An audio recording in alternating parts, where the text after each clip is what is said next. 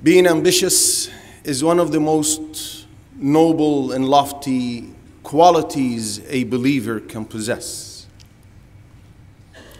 And the rank and status of the slave elevates and goes up and higher in the scale of Allah Azza wa Jal according to his ambition and the objectives and goals he strives to achieve. Allah Azza wa Jal called his slaves to be ambitious by encouraging them to hasten and compete in righteousness and virtue. Allah says in the Quran, وَسَارِعُوا إِلَى مَغْفِرَةٍ مِّن رَبِّكُمْ وَجَنَّةٍ عَرْضُهَا السَّمَاءُ وَالْأَرْضُ أُعِدَّتْ لِلْمُتَّقِينَ. And hasten to forgiveness from your Lord and a paradise as wide as the heavens and earth prepared for the righteous. And in another verse, وَسَابِقُوا إِلَى مَغْفِرَةٍ, and compete to the forgiveness of your Lord. The Prophet sallallahu alaihi wasallam was the most ambitious, alayhi salatu wassalam. During all times, but particularly so during Ramadan, and specifically during the last 10 days of Ramadan. According to the narration reported by Muslim on the authority of our mother Aisha bint Abi Bakr radiyallahu anha wa an abiha, he sallallahu alayhi wasallam would strive harder during these last 10 nights or 10 days more than any of the days of Ramadan. And he sallallahu alayhi wasallam would train the Muslim community and cultivate his household on this. Al-Bukhari and Muslim report on the authority of Aisha that the Prophet sallallahu alaihi wasallam would do the following. This was his practice during the last 10 nights or 10 days of Ramadan.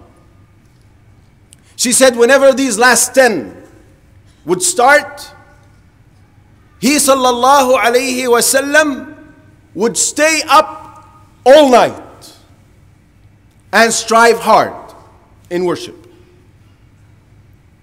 And he would stay away from his wives so he can focus on his worship, and would wake his household up so they can themselves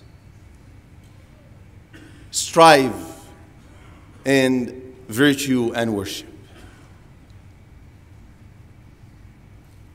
During these 10 blessed nights, there is one important night. All of us know. Laylatul Qadr. The worship of which is better, not equal, better than 83 years and few months. Laylatul Qadri khayrun min alfi shahr. The night of Al-Qadr is better than 1,000 months. So if someone was to worship Allah for 83 years and few months, and one would coincide in his worship that night of Al-Qadr, then that one night for that one person is better than 83 years and few months, which do not include Laylatul Qadr. The one who stays up in Qiyam is entitled, according to the narration in Al-Bukhari and Muslim, to forgiveness of all previous sins. The Prophet ﷺ said, "Man qama laylat al-qadri imanan wa ihtisaban ghufira lahu ma taqaddama min dhanbi." Whoever stands up in Qiyam during the night of Al-Qadr out of hope in belief and hope in the reward, all his previous sins will be forgiven. Which one of these 10 nights is Laylatul Qadr? Unknown, undefined. So people would work and strive during the entire period. If someone was to come up to you and give you 10 keys and say one of these keys will open a treasure that's endless of gold and precious jewels and money and only one of these 10, would you risk and gamble by trying to guess which one of these 10 is the key that will open that treasure? Or would you take them all? Of course you'll take them all, because you'll be certain then that one of them is going to open that door. So why is it that when it comes to Jannah, we try to guess and select one of the keys, or maybe two? Why not strive during the entire period of these last 10 nights?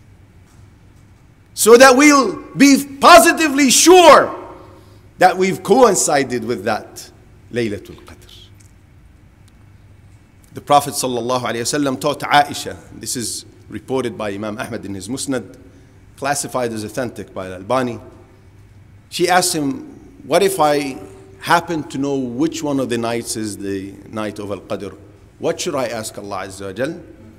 He said, say, Allahumma innaka afoon kareemun tuhibbul afwa fa'fu anni. Oh Allah, you are most forgiving, noble, love to pardon, so pardon me. These last 10 nights, brothers and sisters, is a golden opportunity to turn to Allah Azza wa Jal in repentance. It's a golden opportunity to reset our record of bad deeds to zero. Allah Azza wa Jal encourages His slaves to repent, sincerely repent to Him. In the Quran, Allah Azza wa Jal, after mentioning the consequence and punishment of shirk and some of the major grave sins, the kaba'ir, like killing and committing adultery,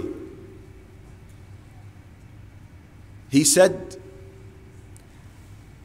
إلا من تاب وآمن وعمل عملا صالحا فأولئك يبدل الله سيئاتهم حسنات. Except this punishment is applicable to those except. Who's exempted from this punishment, O Allah? He who repents to Allah Azza wa Jal. Man taba, believes, wa amana, and acts righteously, wa amila amalan saliha. What happens to these people? Are they forgiven? No, not only forgiven. فَأُولَٰئِكَ, those يُبَدِّلُ اللَّهُ سَيِّئَاتِهِمْ حَسَنَاتٍ. Allahu Akbar. Allah will turn their bad deeds into good deeds. Not only forgiven and pardoned. No, bad deeds, evil deeds will be replaced with good deeds. That's an excellent deal. What a bargain that is. But that is conditioned to repentance being sincere and correct. And one of the conditions of sincere and correct and sound repentance is that a person is firm on that repentance and it's not temporary. So those who want to repent in Ramadan and then with the first day of Eid light up their cigarette, for example, that's not going to be counted, because you did not fulfill the conditions of accepted repentance. Those sisters who come and are keen on covering up when they go to pray Taraweeh and Qiyam. And with the first day, in the first visit to anyone, they adorn themselves, apply makeup and perfume, and expose their hair and arms and feet and so on. That's not going to be counted, because that lacks the conditions of accepting repentance. We ask Allah Azza wa Jal to purify our hearts and enable us to repent to Him sincerely. أقول ما تسمعون وأستغفر الله لي ولكم. الحمد لله رب العالمين والصلاة والسلام على سيدنا محمد وعلى آله وصحبه أجمعين وبعد. Ramadan is almost over. So let's be smart. Let's take advantage of what's left in it. Let's protect ourselves from being included in the following hadith. In the book of Imam Ahmad in his Musnad, and classified as authentic by Al-Albani, Jabir ibn Abdullah said the Prophet ﷺ started to ascend the mimbar. His mimbar was 3 steps, sallallahu alayhi wa sallam.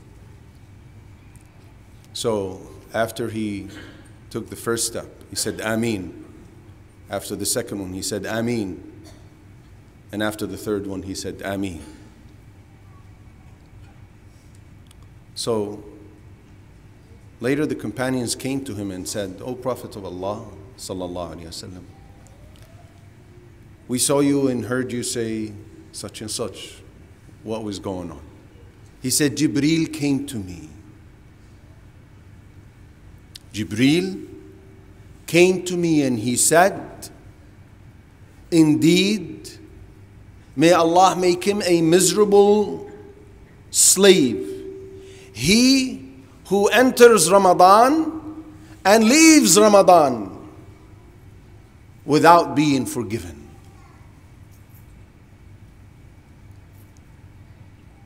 The one who loses this opportunity is supplicated against to be miserable. And in another narration, may Allah humiliate him. And in a third narration, may Allah keep him far from His mercy. That's serious. Only one of them is serious. What if all 3 collectively are against one of us? That's very dangerous and serious. That's very dangerous and serious. Don't say only a few days left in Ramadan and only a few nights left in the last 10 nights. What's there to do? The Prophet ﷺ encouraged the companions to continue to act to the last moment. Listen to this amazing narration that is reported by Ahmad in his Musnad and classified as authentic by Al-Albani. Listen attentively. The Prophet ﷺ said, if one of you was holding a bud or a shoot in his hand, and the Qiyamah takes place, وَقَامَتِ السَّاعَةِ, if he can plant it, then let him do so. Tell me, what is expected out of this? Nothing but to raise people's ambition, to make them have this in them, that until the last second or split of a second in my life, I will continue to do righteous deeds, productive deeds. I'm a productive element in my community until the last split of my life. So don't say it's too late. Neglected 25 nights or 26 nights, and what's left? 4 nights? Yes, because you don't know if Laylatul Qadr is going to be one of them. And even if you missed out on Laylatul Qadr, don't miss out on the forgiveness of Allah Azza wa Jal. If we don't repent in Ramadan, if we don't strive hard to please Allah during Ramadan, then when?